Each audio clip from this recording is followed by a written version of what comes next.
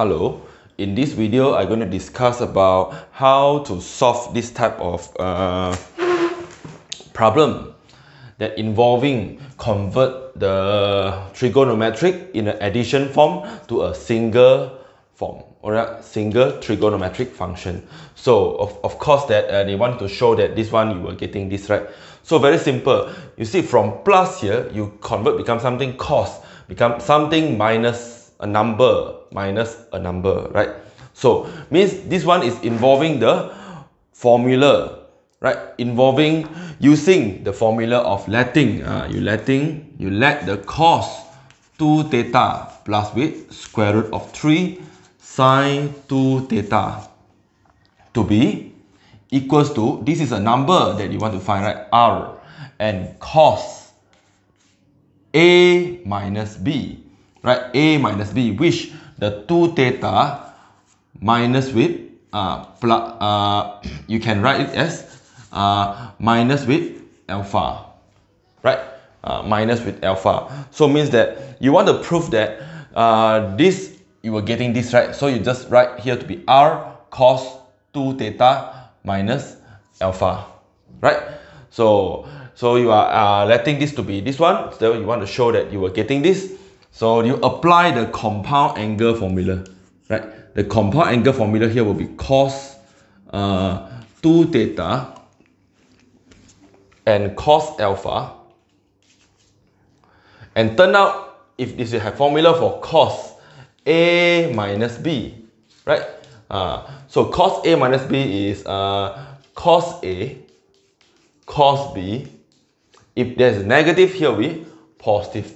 You can refer to the formula sheet for trigonometric function. So which if you have negative here, here will be positive, and if you have positive here, it will be negative. So that's why we choose to be negative alpha, because after we apply the formula for cos A minus B, you are getting the positive here, right? Let's see what I mean. Cos A, this is your A, this is your B, right? So cos A cos B plus with sine A sine B, right? Cos A cos B plus with sine A sine B. There is a plus sign here, all right? This is why we can match the sign here, okay? Not matching, right? So we match the sign that is already given there. So if you shouldn't choose plus, because when you choose plus, here will end up to be negative, which you cannot directly compare. So the alpha will not produce a acute angle. Okay, it doesn't matter, you just understand the purpose here is to choosing the right function. So R, so I multiply inside here, I group the R cos alpha and cos 2 theta, okay, cos 2 theta, R sine alpha plus with R sine alpha sine 2 theta. Alright, so this is why we will end up in this form, so that we can compare, directly compare the coefficient both sides. So as you see that the coefficient for cos 2 theta is 1, right? Is 1. So I can say that R cos alpha is 1, right? Is 1. So, and the coefficient for sine 2 theta is R sine alpha. And the coefficient for sine 2 theta is square root of 3. So it happened to be equation. So it must be R sine alpha must be the same as square root of 3. Right? So then we have this 2 equation here. So after we got that equation, we want to find the R. So R, there is a formula, so you can view back the video that is starting to explain about the concept of how to write the addition form or subtraction form of a 2 trigonometric function into a single trigonometric function. So now, okay, R is equals to square root, the formula is 1 to the power of 2 plus with square root of 3 to the power of 2. Alright, this is the formula, the A square plus with the B square. So you have square root of 4, which gives you 2. Right? Then you have 2 as your R. So again, you want to find alpha. Okay, you have to find the R, you have to find the alpha. So to find the alpha, you were using the equation 2 divided by equation 1. Right? So the equation that have sine divided by cos, you will get a tangent, right? So you will have R sine alpha divided by R cos alpha to be square root of 3 divided by 1.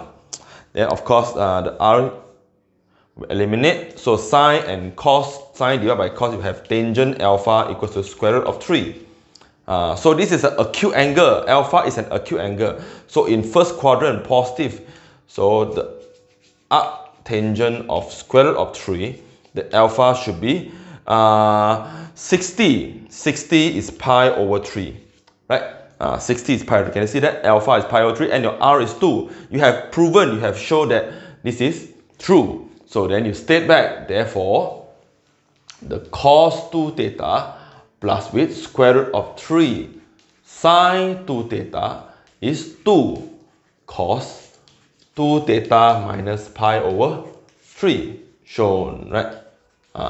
So the technique here, you must choose a suitable function. So as you see, they already asked you to show this function to be this way. So you just write the R and the cos and this one to be A minus B, which is 2 theta minus alpha. Okay, now just follow, then you can prove that this is come from the compound angle formula. Alright, so okay, let's continue with the next question, which alright, I'm going to erase this.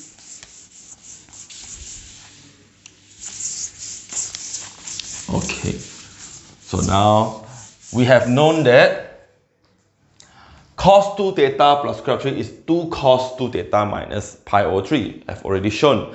And the question later asks you to solve cos 2 theta plus with square root of 3 sine 2 theta equals to square root of 3. This is what the question want you to solve. They want to solve. And if you want to solve this type of equation, you have two methods. One is you can use T substitution, or you can using the concept for writing these two trigo in the single trigonometric function. So, and you already learned, you already proved that this function, this two trigonometric function to be this function. So then I can say that this one I can replace with 2 cos 2 theta minus pi over 3 equals to square root of 3, right? Because this is the same as this. So of course, since this one is the same as this one also the same as square root of 3. By directly comparison, so we have cos 2 theta minus pi over 3 equals to square root of 3 over 2. And the question want you to solve the theta is between 0 and 2 pi, right? The theta is between 0 and 2 pi. So before you solve this equation, which is already linear, you have to consider the range of the value of the angle in this function, which I have discussed in the previous video. So now you have, I'm writing here, alright, you know that theta is between 0 and 2 pi in radian form. Alright, I'm going to answer this question now in radian form. So if I have 2 theta, I follow the range. I modify based on the range. If I have 2 theta, I multiply with 2 theta. Then I have 4 pi and 0, right? You multiply every 2. And you minus with pi over 3. 2 theta minus with pi over 3. So here you have negative pi over 3. And this you have 4 minus 1 over 3 is 11 over 3, right? 4 over 3. 4 over 3, minus with, 4 minus 1 over 3. 4 minus 1 over 3 pi. So you will have 11 pi over 3. Okay. So it means that the range of value that 2 theta minus pi over 3 can accept, maximum is 11 pi over 3 and minimum is negative pi over 3. So okay, this is the first step. You have getting the this equation. So now you modify the range, and the next step will be you're going to draw out which quadrant does cos positive happen to be positive, because cos of an angle is a positive number. So then you know that you have memorized that add sugar to coffee, right? So only in the first quadrant and the fourth quadrant, the cos is positive. So you know that cos 30 is square root of 3 over 2, right? And cos 60 is 1 over 2. You have memorized all the special angle. So it means that cos 30 is square root of 3 over 2. So you know that this one is 3 over 2. 30 is equivalent to pi over 6, right? Pi over 6. So you know that cos 30 is square root of 3 over 2. So now you know that this one is to be pi over 6 in radian form, pi over 6, right? So pi over 6 and pi over 6. So then you're going to list out all the possible solution for 2 theta minus pi over 3. Alright, by looking at this diagram and the range of value that can be accepted. So as you see that pi over 6 is in the fourth quadrant, this is in the first quadrant, right? So by right, you should accept negative pi over 6 as a solution, because negative pi over 6 is in the range, right? Negative pi over 6 is in the range. You're going in the clockwise direction, your clockwise direction. So you accept negative pi over 6 because this is smaller than, this is in the range, right? Negative pi over 6. So then you accept the pi over 6 also. Usually students will forget about this one because the range can accept minimum, okay, of negative pi over 3. So negative pi over 6 is in the range. So now we go for the first one, pi over 6. Right?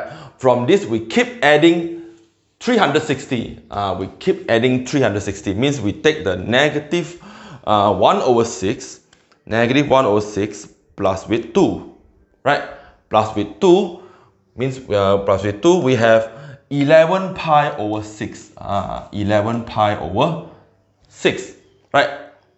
So 11 pi over 6 is 11 times with 30 divided by 6 is in the fourth quadrant. Means that you accept negative pi over 6, you accept pi over 6, and don't forget, if you go in the counterclockwise, you have reached here. So means you take the 360 dual pi minus with pi over 6, you're still getting 11 pi over 6. Then now you're adding 2 pi for the second number, you're adding 2 pi. You're adding 2 pi. So in calculator, you just key in 1 over 6 plus 2, right? 1 over 6 plus 2. Then you have 13 over 6, right? 13 pi over 6. So let's see which one is already exceed the value, right? 11 pi over 6 is still in the range because 11 over 3 is 3.67 pi, alright, in your mind. So 11 over 6 of course will be smaller than this, so in the range. So but for this, okay, let's see 13 over 6, 2.16. Yes, it's still in the range. It's still in the range. So we accept the value here. Okay, now go for, after adding 2 pi, you reach this, you're getting 2 pi. Now you take the third value, you're adding 2 pi. You're adding 2 pi. So you're adding 2 pi again. See what's the value that you get. So you take 11 over 6 plus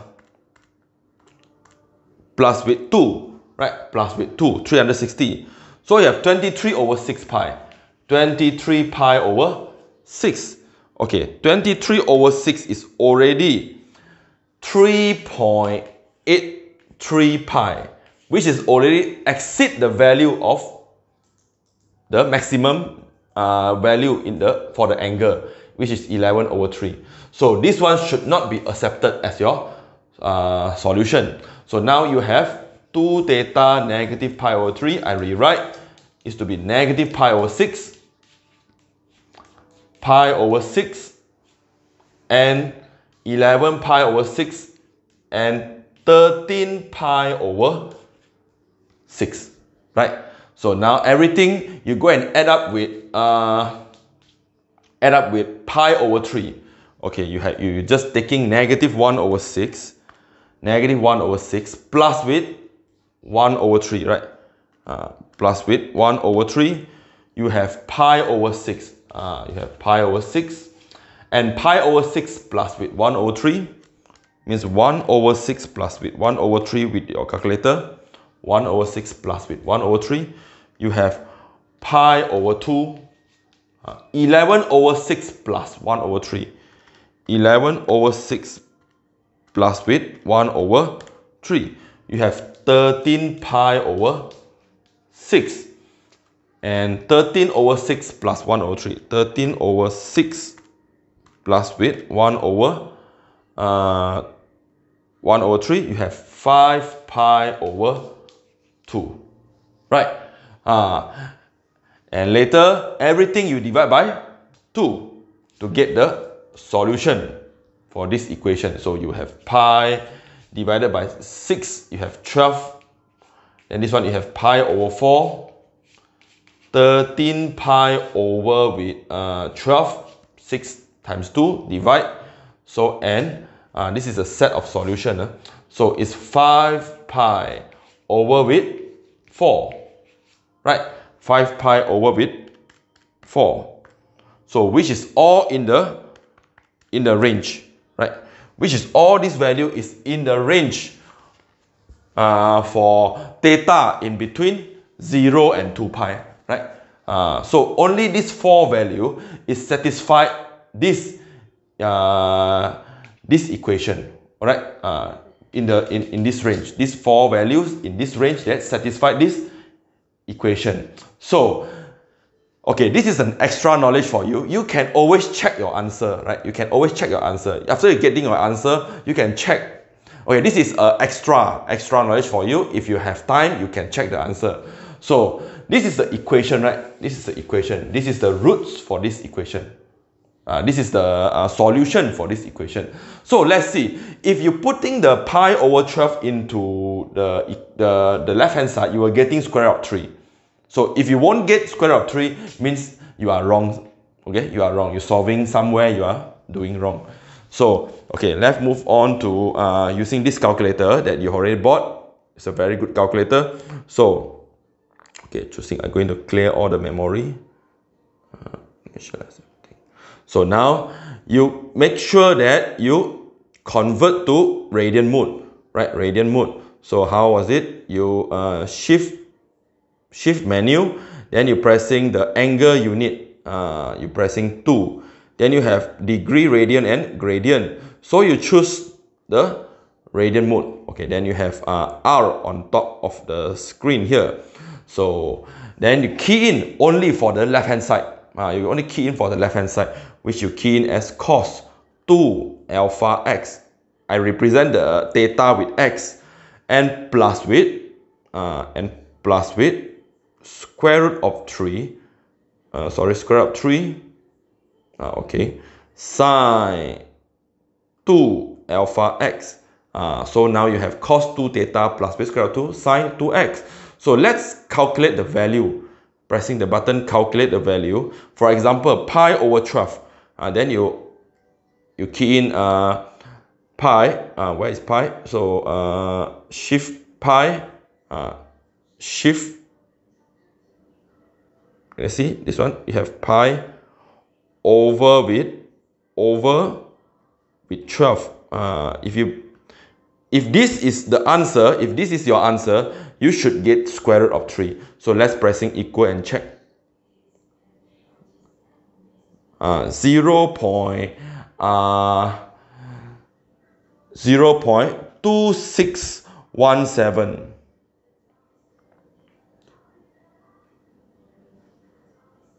Okay, you key in, you calculate the value of the first one, right? The pi over 12. So you have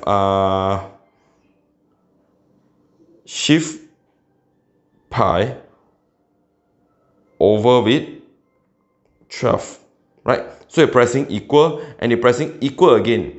You will get square root of 3. Right? Can you see that? You will get square root of 3. So let's check, is this one correct also? So you can pressing calculate, right? Then you key in shift pi over 4. Then you're pressing equal. Then you're pressing equal again. Then you have square root of 3. Yes, this is also true. So let's look at this. Calculate. You're pressing calculate. Then you key in 13 pi over 12. Right? 13 pi over 13. Shift pi over with 12. Right? 13 pi over 12, which equal to square root of 3 also. Okay. So calculate for the last one. So calculate for 5. Shift pi over 12. Over 4. Right? Over 4. So you're pressing equal and equal again, and you have square root of 3. Right? So means that this 4 is the solution for this equation here. Alright? So that's all for this video.